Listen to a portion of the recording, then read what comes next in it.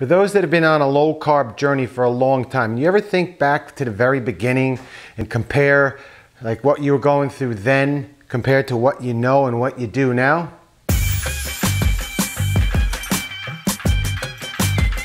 Hey there, NJRoute22.com with another low carb keto carnivore chat.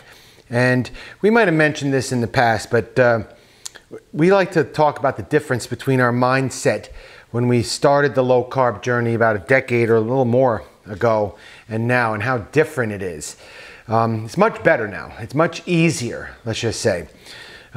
In the beginning, like when we were just learning about what was going on, we didn't really know anything. We were stressing out and worrying about what we could and couldn't eat. And I guess the first couple years to undo the addiction of the foods that you were used to eating. In our case, it was like sandwiches, burgers, French fries, pizza. Pizza was my #1 food.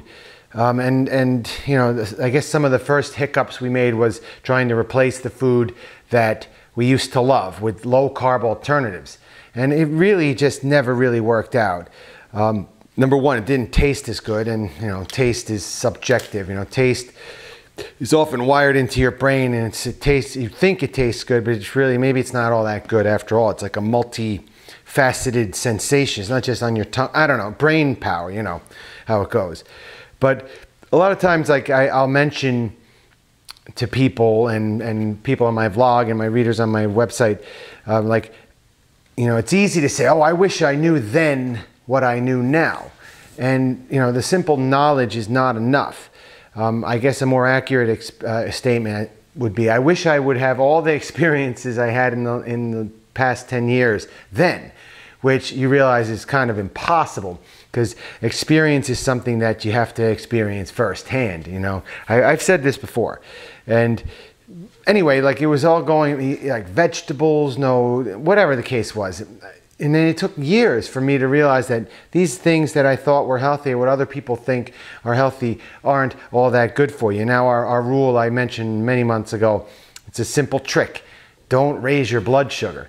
And as you live through that, that mantra or whatever, you realize that it comes down to basically meat.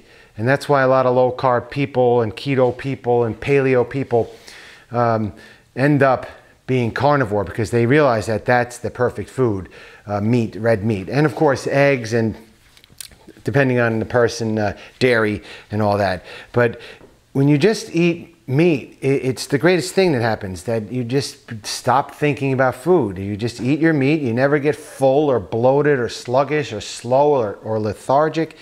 And you just eat and you move on. And then it just feels good. It's not just about, you know, not being terribly obese or physically ill because you're carrying around too much weight, you know, joints and so on, heart problems.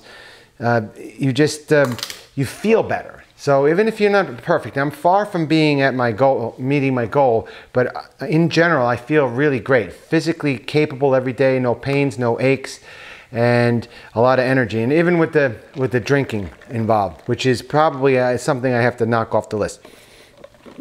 But that's it. Those are the things. I think we had to go through it. Maybe if we started the low carb journey in 2020, we may have reached the destination sooner, or maybe not at all, because of all the misinformation out there and all the other complicated diets and plans, and I don't know. That's it. If you liked the video, please hit the bell and subscribe, and we'll see you next time.